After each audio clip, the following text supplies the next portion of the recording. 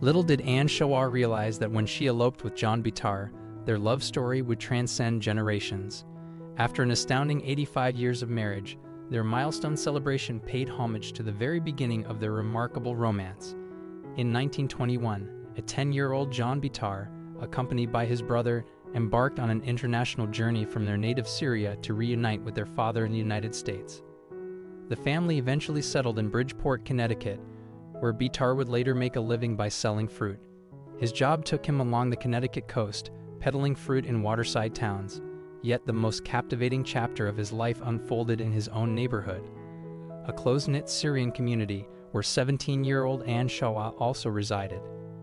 Bitar, the proud owner of a 1932 Ford Roadster, began chauffeuring Anne and her friends to school, gradually evolving their relationship.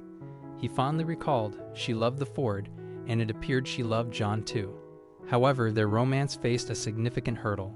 Anne's father had arranged her marriage to a man 2 decades her senior, a decision perhaps motivated by financial security during the Great Depression. Despite her father's plans, Anne's heart was set on the young man from her neighborhood. Together, they made a bold decision to elope. On November 25, 1932, they embarked on a journey to Harrison, New York, some 34 miles away from their Connecticut hometown.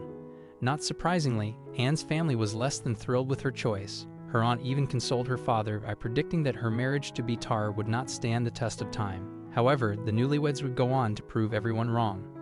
Throughout their more than 80-year marriage, the Bitars welcomed 5 children, 14 grandchildren, and 16 great-grandchildren into their lives. Following their wedding, they ventured into the grocery business, closing it in 1963. John then pursued a career as a realtor. Anne, on the other hand, managed the day-to-day affairs of their home. Remarkably, even after reaching the age of 100, while John was 104, she continued to clean, cook, tend to the garden, and host family gatherings. By this point, the Bitars had earned recognition as the nation's longest married couple. The title awarded by the Worldwide Marriage Encounter wasn't merely a testament to the duration of their union, but rather a recognition of all they had achieved and experienced during their 8 decades of wedded bliss. Their love story truly stood the test of time. Upon receiving their well-deserved award, Anne and John attributed their enduring zest for life to their large and loving family. Anne expressed her gratitude, saying, "We were fortunate enough to live long enough to see this, and it's really one of the most gratifying things in the world to see your great-grandchildren, to see your grandchildren become adults." This same inspiration undoubtedly propelled them toward their next remarkable milestone, their 85th wedding anniversary.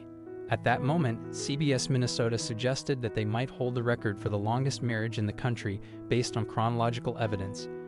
Regardless of their official title, these centenarians remained deeply in love. As they celebrated their anniversary with their extended family in Fairfield, CT, news crews caught up with the couple in 2017. Their party took place just a few miles from the very spot where the Bitars had first crossed paths, and there were heartwarming echoes of their early romance. The highlight of the celebration was a special vehicle waiting for them, a Ford Roadster, reminiscent of the one John had purchased with his hard-earned money. As they got into the car, John turned to his bride of 85 years and lovingly declared, "You are my honey, like old times."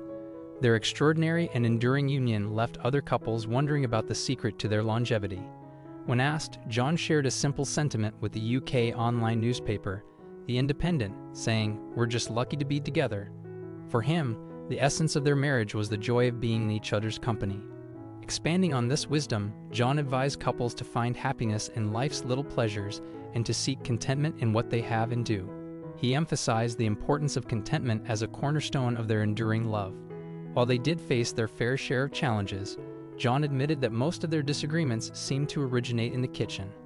He humorously stated, "It's only about cooking, that's the only arguments we had," prompting a differing perspective from his wife, Anne.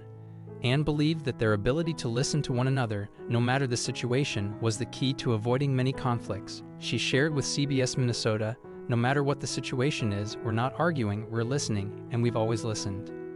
Ultimately, the couple advised others to embrace compromise in their relationships.